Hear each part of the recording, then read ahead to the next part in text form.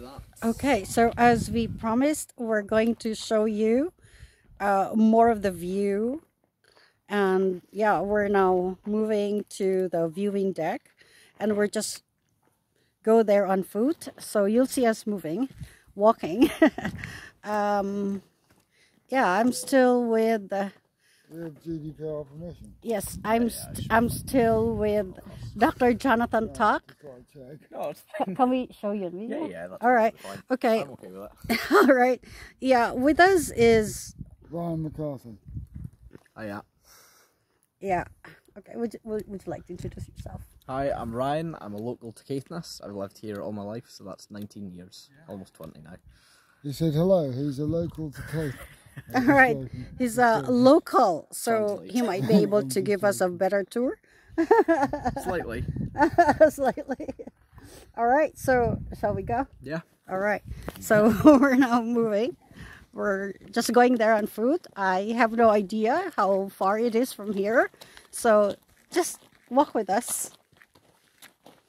So Ryan, do you know what all these buildings are up here? Through the war, I've not properly read into them. Yeah. My kind of knowledge is a little bit more surprisingly geographic based. I'm quite poor at geography, but actually, when you look across there, you've got Old Man Ahoy. Yes, yeah, I was just pointing that out to Yeah. Andrew. It's amazing how tall it stands above Yeah. the mainland, because Yeah. it's a unique structure of rock. Yeah. It still Yeah. stands way above the rest of the structure. Yeah, and you can spot that from Thursday the whole way back. Yeah.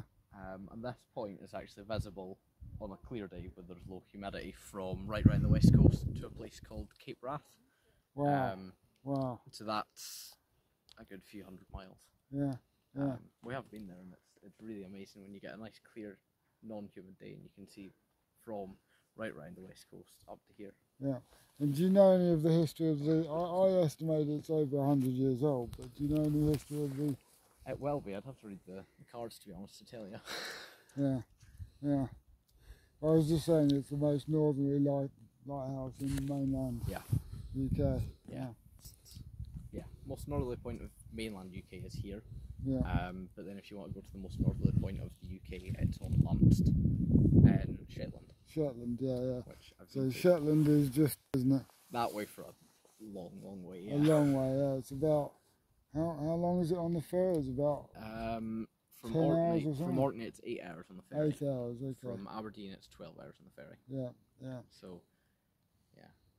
But you can quite often see big naval ships coming through here, just passing through. And there's an interesting history of the Orkney Isles and Shetland. Apparently they belonged to Norway, sort of anywhere up to centuries ago. And what happened was that the King of Norway fancied a Queen of Scotland, and, Yep. and he swapped a woman for the islands, for the Orkney Isles and Shetland. Yeah, Shetland's got a lot of Viking history. Yes, yeah, a lot of Viking history, yeah. Like on Unst, which is the most northern Wow. isle, there is actually Yeah. a Viking longboat, Oh, which wow. is really, really cool. Have you been? Yeah. Oh, Yeah, fantastic. I've got friends on Shetland, so I've been Yeah. up to Unst. Oh, fantastic. I've never been. I'd love to go, yeah. There's a gin distillery on Unst as well. What? Gin distillery. Oh, right, okay, yeah.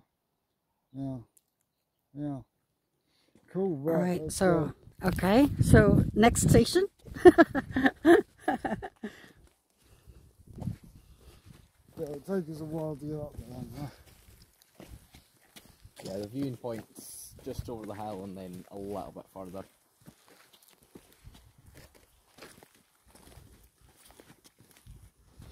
We're actually moving, so bear with me.